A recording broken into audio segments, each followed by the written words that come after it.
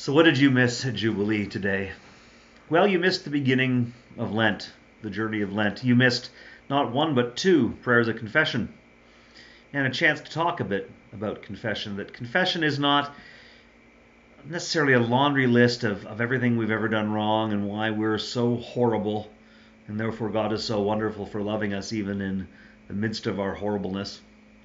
But in fact, a chance for us to examine our lives, recognize where we're not who we want to be, where we have missed our aspirations. We've failed to live up to our ideals and our hopes. And in realizing we can't do it alone, recognizing that we're not alone. And in fact, God is present with us. Confession helps us become more aware, not of how terrible we are, but how present God is.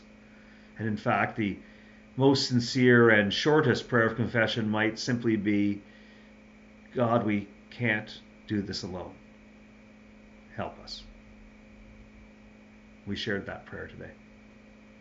Leanne spent some time with us as well, introducing mindfulness, a worthy pursuit for Lent. A chance to sit in our bodies, quiet our minds, become aware of ourselves internally and externally, where we sit, how we sit, to feel our bodies, but then also to feel those thoughts as they pass by, to hold those thoughts, release them, refocus. Embrace the thought, release, and refocus.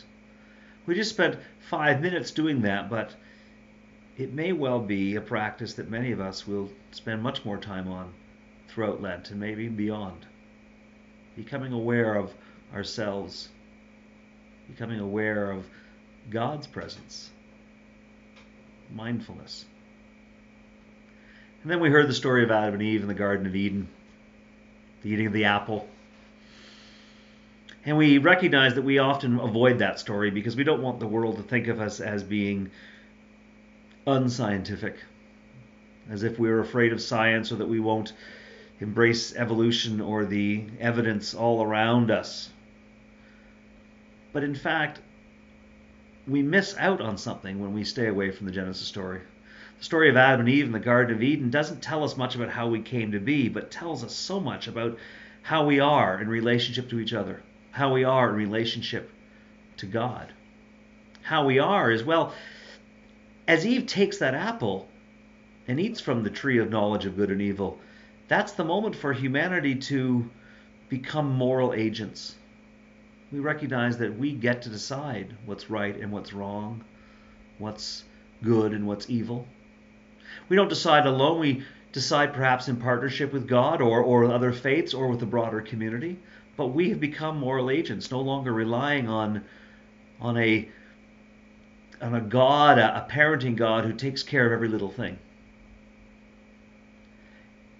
And having embraced the responsibility of recognizing good and evil, right and wrong, and the responsibility of supporting what is right and somehow thwarting what is wrong, we recognize there's no room left for us in the garden. And so we graduate from the garden, much the way that we graduated from public school when there was no room for us there anymore. Our minds, our experiences, our responsibilities had grown. Eventually we find ourselves moved out of school into the world. Humanity moved out of the garden and into the world. And it comes with struggles and pain and difficulty, as the story suggests. But God does not abandon us. God did not abandon Adam and Eve.